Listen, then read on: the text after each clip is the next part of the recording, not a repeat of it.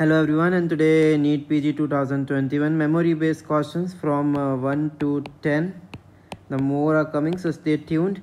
First, tocilizumab mechanism of action was asked. So the mechanism of action against is interleukin 6, and this is the answer.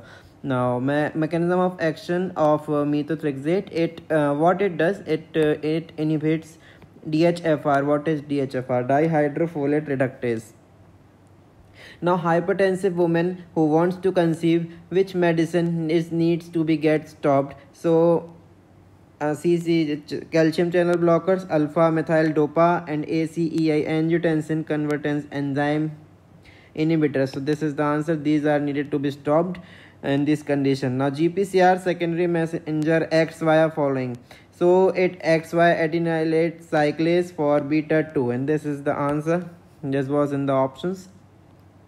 Now, anti-tubercular drugs which inhibits OCPs and patient presented with contracted TB. So rifampicin is the answer, and why it is inhibiting the OCPs, and why patient on ATT are advised to use some different contraceptive methods, because it induces the metabolism of OCPs. So that's why rifampicin is there in ATTs. So patient on ATT and are advised to get some different method of contraception against the OCPs. Now, the safest antihypertensives in the end stage renal disease is aliscreen, which is the direct renin inhibitors. This is the answer for that. And post mastectomy, swelling of the upper limb. It is very simple question, and the answer is lymphedema.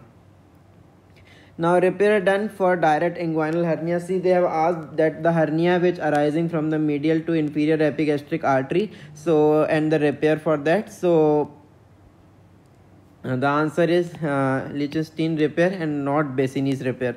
Okay, so chronic alcoholic patient with increasing abdominal girth and history of radish inclusions in liver biopsy. So the content of the inclusions, what can be the content of the inclusions? What options were? Actin, microtubules, and intermediate filaments. So in this condition, in the liver biopsy, there is radish inclusions. They are Mallory hyaline filaments. So these are the intermediate filaments. It is CK8 and 18 marker for that. Now, patient was on digoxin therapy and suddenly developed atrial fibrillation. So which of the following drug is responsible for that? So clarithromycin is the answer.